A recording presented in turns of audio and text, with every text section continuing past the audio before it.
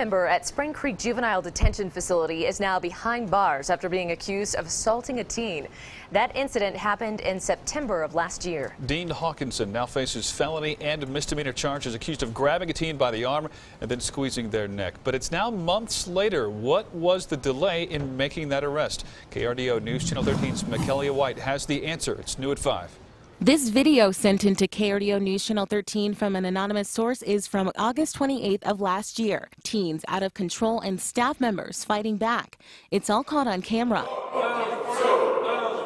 Flash forward to September 12th, a second incident involving Spring Creek staff. Once we received that information, our Special Victims Section, Crimes Against Children's Unit, picked up the investigation and started moving forward with it. A teen who lived at Spring Creek told police they were assaulted by this man, Dean Hawkinson, reporting he grabbed their arm and squeezed their neck. Hawkinson is now facing felony and misdemeanor charges for assault and child abuse. Still, the question remains, why did the arrest take so long? Some of the kiddos had been moved to other facilities. Staff members were in other locations, so it just takes some time to work through. We want to get these things right.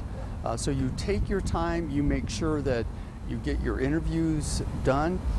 And I think sometimes we forget, as the interview investigative process is ongoing, we start learning about other individuals who might have information. These incidents are also prompting action from Spring Creek. They're amping up their staff members. They credit this for improving safety measures. Last month, 4 fights happened at the facility compared to 21 in September. They also released the following statement regarding Hawkinson, saying in part, "The Division of Youth Corrections condemns the alleged actions in the strongest possible terms. They say they welcome the involvement of multiple agencies and continue to cooperate fully with their investigation." The facility also says they take these allegations seriously, and they not only urge people to report these incidents, they require it.